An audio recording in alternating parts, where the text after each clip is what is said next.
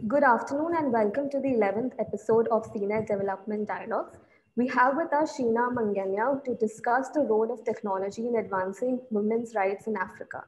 Sheena works in the Women's Rights Program at the Association of Progressive Communication in Kenya, and she's also the coordinator of Take Back the Tech project and has over 12 years of working and living experience in Namibia, South Africa, and Kenya. Thank you so much for joining us today, Sheena. Thanks for having me, Shruti. Thank you. So, to begin with, when we talk about women's digital rights, we know that the technology ownership among women is still quite low in emerging economies like India and Africa. For instance, women in India are about 50% less likely to use mobile internet in comparison to men. So, how important do you think it is for women to have equal access to the internet and digital services, especially during the pandemic? It's extremely important. Equal access to the internet is important, always, even outside a pandemic. Especially when experiencing a reality that limits movement and access to basic needs such as health, safety, education, and food, and for all women in all countries in Africa. The internet and other digital technologies allow women to access information and resources that have a direct impact on improving our lives. Case in point, for example, in Kenya, when the government instituted a dusk till dawn curfew, I think it was around June or July, and this was brutally enforced by overzealous police who severely limited people's movements for many months. This blanket directive had a direct impact on women accessing sexual reproductive health services. A particular example is how women who went into labor, pregnant women went into labor in the middle of the night, were not allowed to go to the hospital. They were not allowed to be seen moving around between, I think it was at the time, it was between 9 p.m. and 4 a.m. And this led to a crisis because a lot of women found themselves in situations where they went into obstructed labor. A lot of women had lots of like severe gynecological issues that were not attended to. An obstetrician in Kenya um, found this out, called Jemima Kariuki, and she put a call out online and said, there's a crisis going on right now. Women cannot access pregnant women in particular, cannot access the right kind of assistance, maternal health assistance that they need. And then what this did is that it shed light on the issue, right? Because the government just decided don't move without taking into consideration how this has a direct impact on women's health and life. So in this case, we see how technology was used to build solidarity, raise awareness at a time when people really needed to know what was going on the ground. So technology is very important for women. Yeah. All right. So when you talk about, it's interesting that you spoke about women's reproductive rights and how technology has definitely helped women access and communicate better. Related to that, do you think the internet is changing or disrupting the existing discourse on women's social, political, and economic rights, especially in Africa? So I think that it's a misnomer to say that the internet is changing the existing discourse on women's various rights in Africa, because the internet cannot change without our contribution.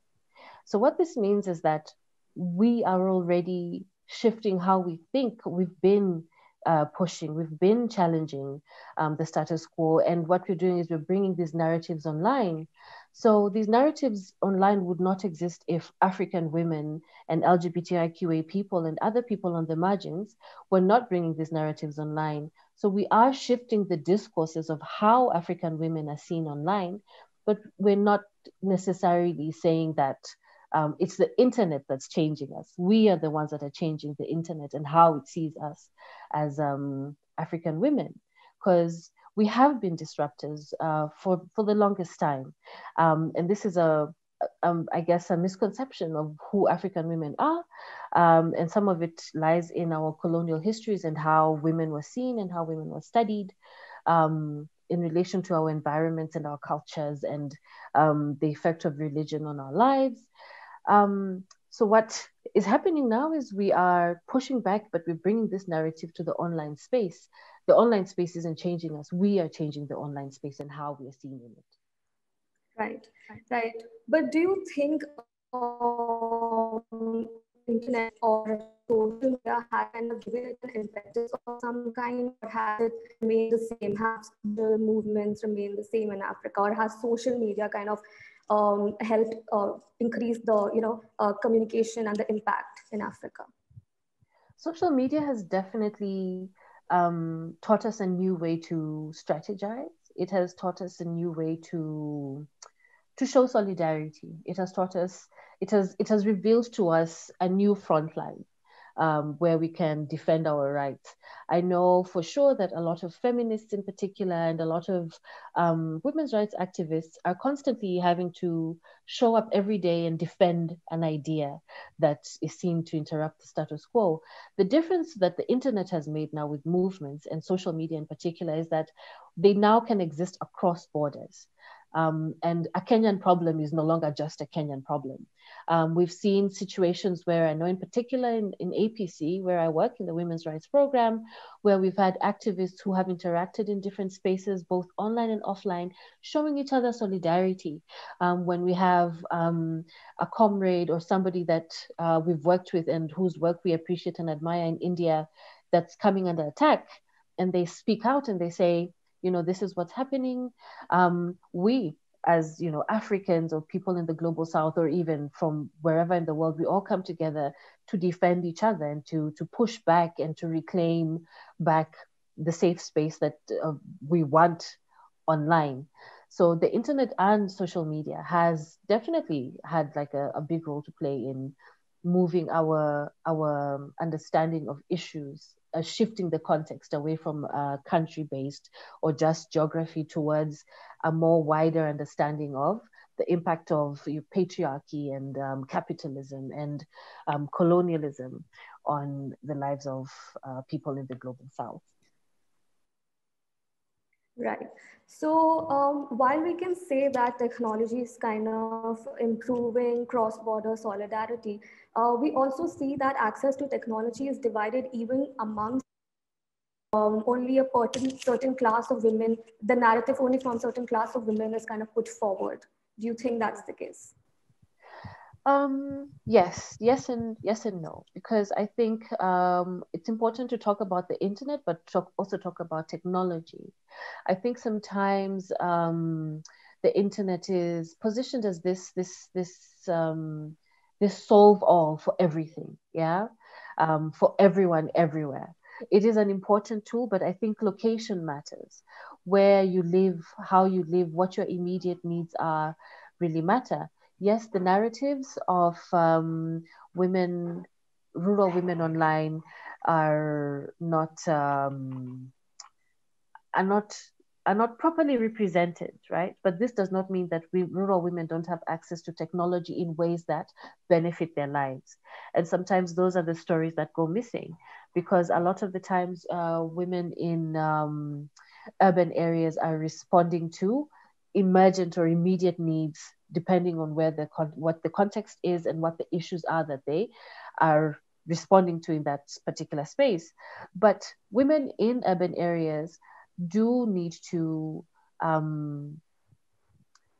pay more attention to how the online discourses, and beyond just the discourses and the narratives, the impact that our online activism has, does have a ripple effect across rural, urban, online, offline, that these interventions do travel beyond. So there needs to be a greater awareness of issues beyond just our own context and our own reality. Yeah. Right. Yeah.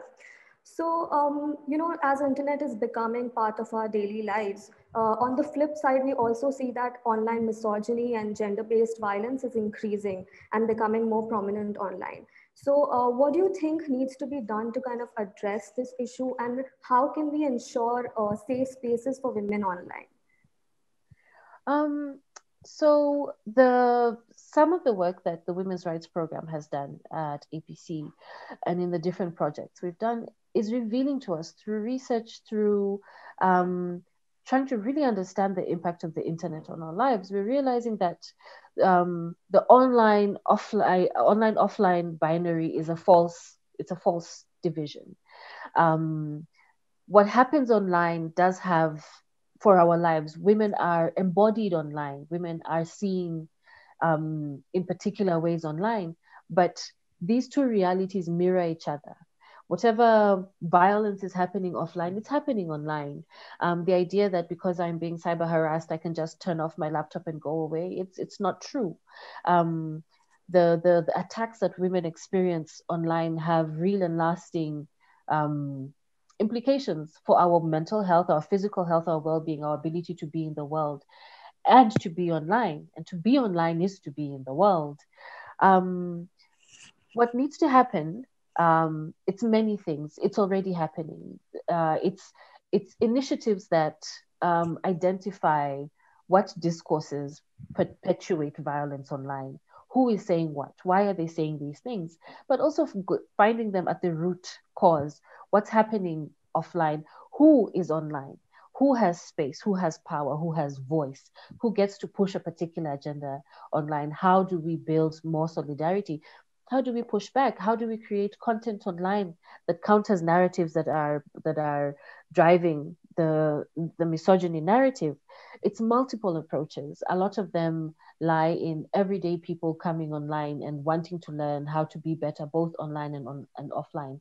There's also policy work that needs to go into making sure that the violence that women and LGBTI people experience online is seen as part of the reality and the continuum of violence that we experience, right? That if somebody insults me in the streets and somebody insults me online, an insult is an insult, it is an attack on myself and my personhood, I do not feel safe. There should be consequences for people who deliberately go after and seek to make other people feel unsafe online. So it's multiple approaches that need to be applied in response to this. Right. So I think one very important point that you brought out was that offline lives and online lives are not mutually exclusive. They kind of mirror each other and cannot be separated from each other. So this is the last question from me to you, is that what can India learn from Kenya's experience of providing equal digital access for women? Um, I think there's a lot to be learned, um, but a lot of it isn't new. When something that I did want to say earlier is when we're talking about equal access, we also have to talk about meaningful access. Um, both our governments, I think, still have a lot to do in terms of ensuring that the internet and technology is not something that's still so deeply classed where and monetized in a way that only people with more money can get the good internet, right? And people without enough money can't get good enough, strong enough, good devices.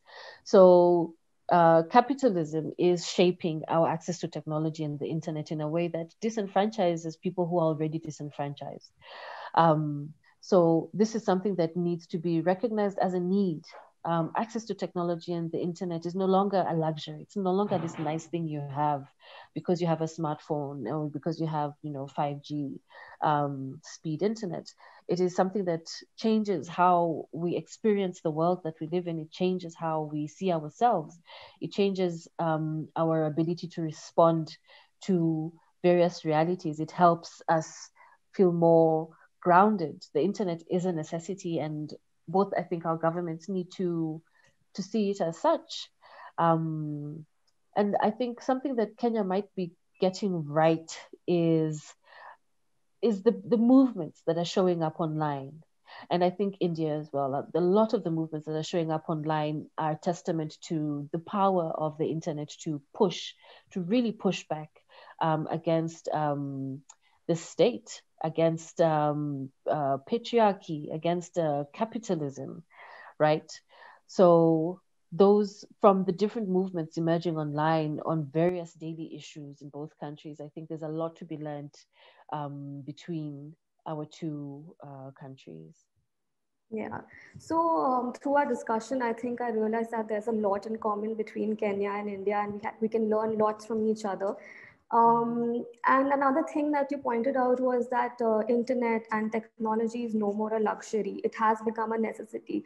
So we need to look at it as a public good. And that is why equal access of technology is very important for women and LGBTQ community. So this has been an extremely insightful conversation, Sheena. Again, I'd like to thank you for joining us today. Thank you so much. Thanks for having me so much, Thank you. Shruti. Thank you.